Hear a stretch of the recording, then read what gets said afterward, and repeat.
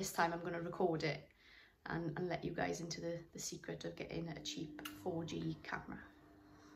It's not a secret, Mommy. Not anymore. Mommy.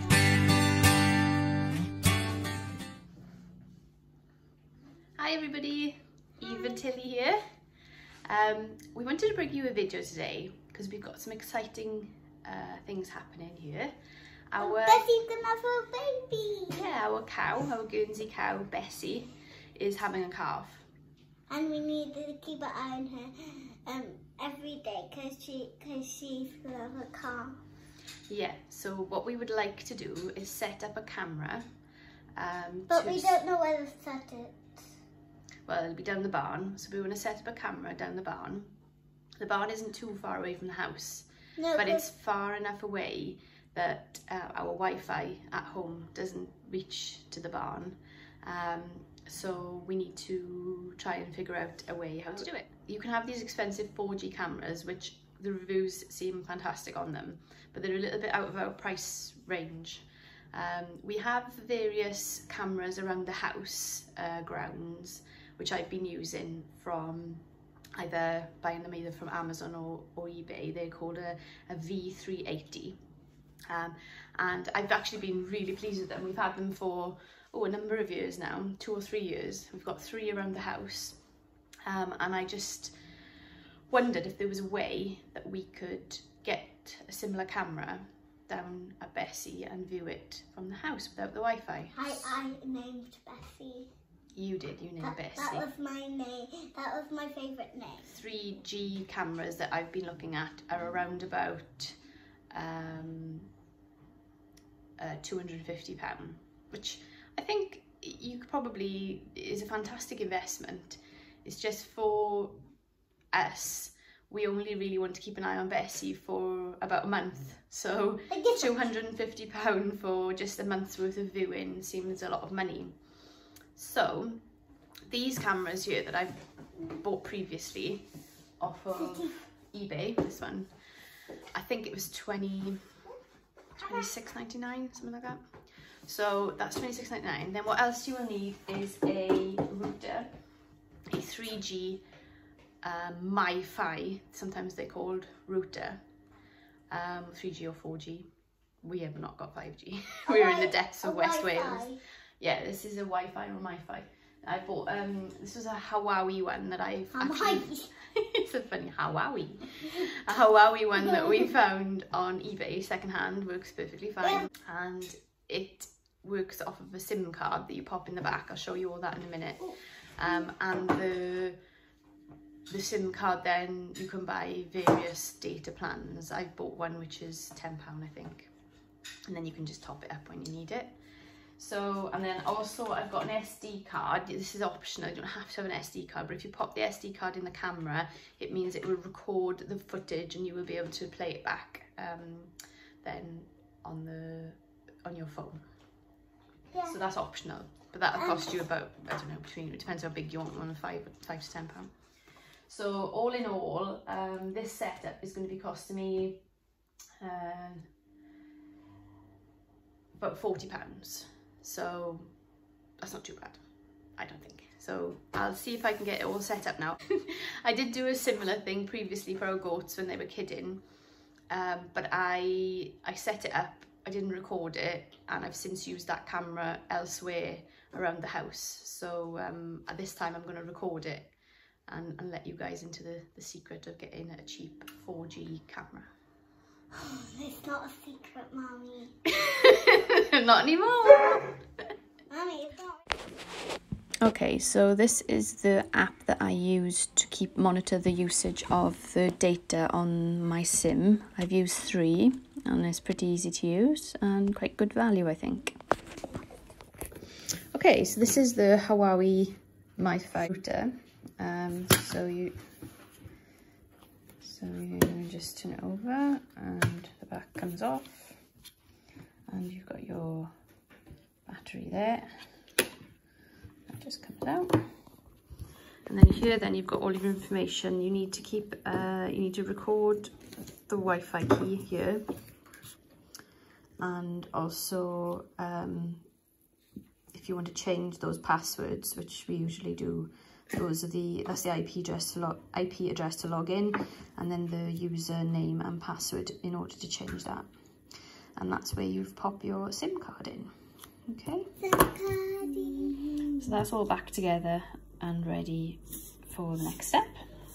And it's time to open. Now we need to open the... And my finger wet. My finger wet. Unbox. Oh, look at it. The camera. Ooh, that's good. I've never seen the camera this close. Okay, so this now is the camera. It's out of the box. We've got the camera, we've got a power plug, we've got some screws, we've got a screwdriver, and we've got some other bits and bobs and an instruction manual in there. Firstly, we will try to stand this up. Pop the SD card in. So the micro SD slot is here at the bottom of the camera. So we just flick that past and pop it in there. Okay, so from my workings out, if you have the camera upside down and you're popping the SD card in, hold it with the funny tabs on that side. Careful when you pop it in. Make sure you're going in the right slot. And then you can just press it in until it clicks down. And then cover that back up again, so that no water gets in it if it's outside, because these can be outside. Good. Okay, next thing to do is power on the camera. Yeah, so you've got 3 ports here. That's the reset button. This one's the first one's the reset. That's the power, and then that one's a network lead. Now I don't think the cameras are actually set up for network. That's not the type of camera this is. But we can cover up the reset button and then plug in. Okay. System is starting. Okay, so she'll talk to you a little bit. She'll have lots of things to say. Not lots of things.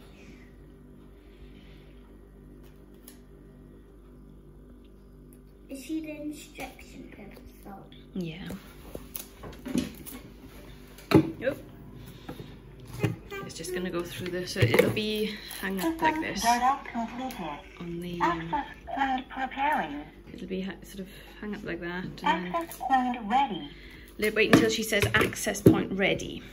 Then what you need to do is download the V380 app. There's the symbol for it. You can get V380 Pro. So I'll just show you how to go through now and connect to the MiFi router, which we will turn on. So once it's powered up, it should light up with all of these. So it's telling you it's got moderate signal, battery is high. Oh, it's got good signal, Wi-Fi's on, battery's high, excellent. So, oh, it's flickering between moderate and good signal, yellow and green. So we'll get on now and connect everything up. I'll go to a screen record. First step is to download the V380 app. I've got an iPhone, so obviously I use the App Store. Just type in V380. I use the Pro version. I don't think there's much difference, to be honest, between the two. Open it up. You can see any current devices that you have. Click on the top right hand corner, plus then add camera and the AP hotspot connection option. Select your Wi-Fi, which is the Huawei MiFi. Enter the password. Then it'll tell you to go back to settings and connect your phone to the MV Wi-Fi network, and that's the camera, and then it should automatically connect. Then what you'll need to do is take your camera and the router down to the barn area, if that's what you're using it for.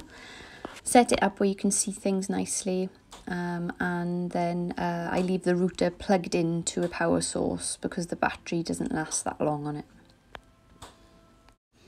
Then you can keep an eye on anybody and use the pan and zoom functions to zoom in. Well, I hope that was of some interest to you. One thing I would say is if you're having problems with it connecting to the camera or to your network, make sure you go into settings. If you're on an iPhone, I'm not sure how it will work on an Android, but if you go into settings on your iPhone, scroll down to the V380, just make sure that you're sharing your local network. That little switch is clicked on green, because I have had a problem previously where things haven't connected because that wasn't allowed in the settings. But hopefully that's a little bit of a cheat way of getting a camera at a location where perhaps Wi-Fi isn't freely available. Please let me know how it goes. Any questions, pop them in the comments and I will try and troubleshoot where I can. I'm not an IT expert, but I have dabbled. Thanks guys, see you again.